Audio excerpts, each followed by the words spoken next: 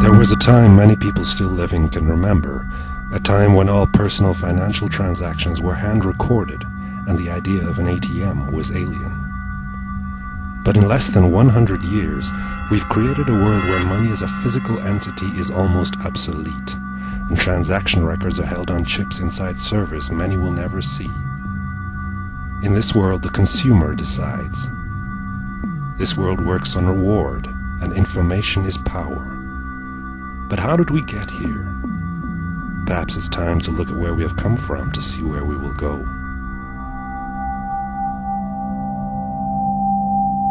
In the 19th century, passbooks were the way in which banks recorded transaction histories. Every single movement of a client's money was entered into a passport-sized ledger and stamped and dated by a teller. In the 21st century, some countries still integrate the passbook system.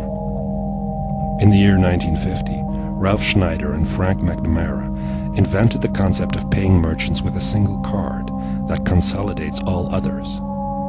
They invented what we know as the credit card. Money had begun its move from paper to plastic.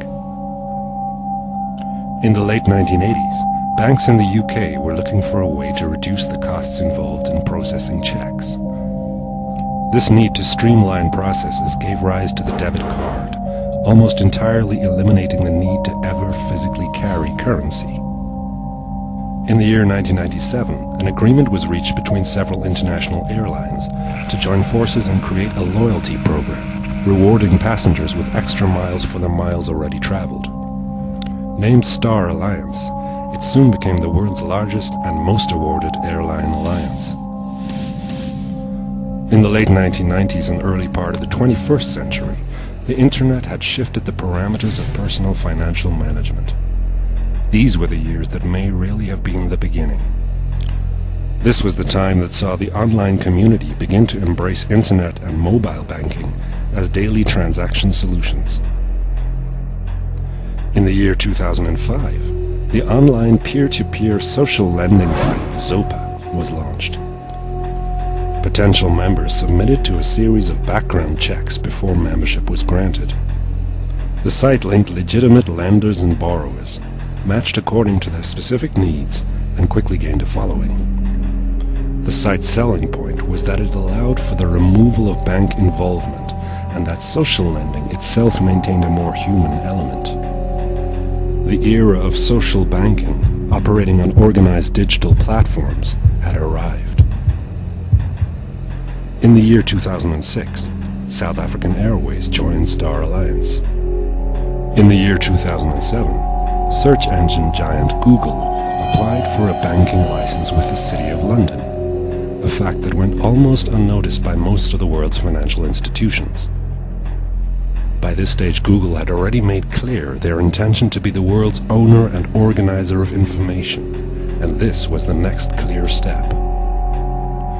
Later that same year, Visa launched the MicroTag, small infrared keyring devices which allowed the user to pay for items under $25 without making contact to anything.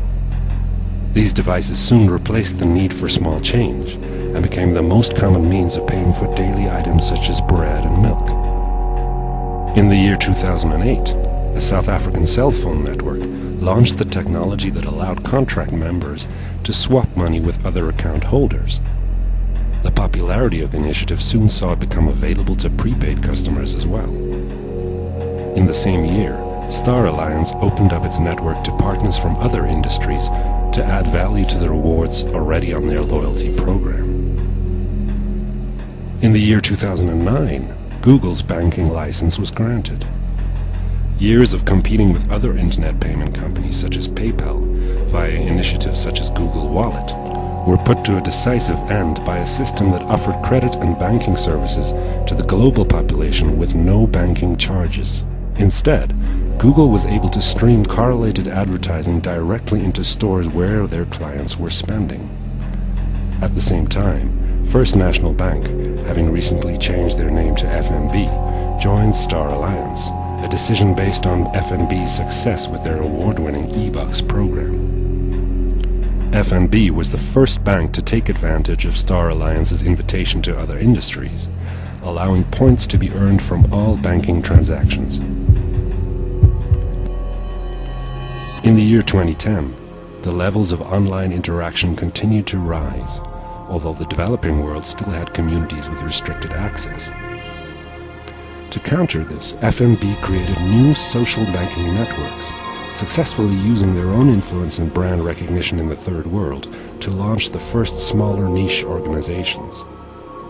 The purpose of these niche branches was to control and oversee peer-to-peer lending. Since the introduction of Zopa, the participation in social banking had only grown.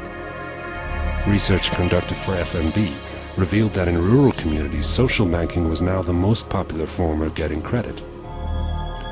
As the first African bank to recognize the opportunity of social banking, FNB gained crucial market share as others scrambled to follow their groundbreaking example.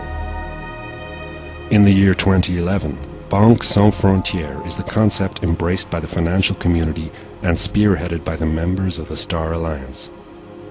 Improved security had meant a continuous rise in online banking activity, inspiring banks to rethink their strategy. Banks soon took part in applying pressure to world governments to relax international laws governing the movement of money, helping them achieve a global customer base. Despite this, physical branches with tellers and consultants, reassuringly, remained. The convenience of mobile digital banking was unable to replace the security of face-to-face contact. In the year 2013, Google Bank merged with Star Alliance, creating a now unstoppable marketing and loyalty program. Members were now able to earn e-bucks by simply performing ordinary daily tasks. These included everything from flying to surfing the net and buying products on partnered websites. E-bucks now became redeemable through more avenues than ever before. The public embrace of the system meant that for the first time, loyalty expenditure overtook cash expenditure, and e-bucks became the most powerful currency on the planet.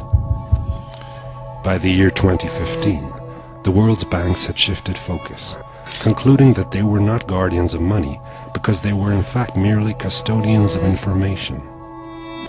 This concept began a revolution in the financial sector, with banks re-examining their role in the financial community and finally changing the way they thought about customers and how they related to them. Customerization became key to survival.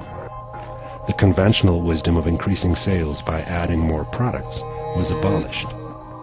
Instead, banks chose to restructure by simplifying offerings and focusing on key niche services.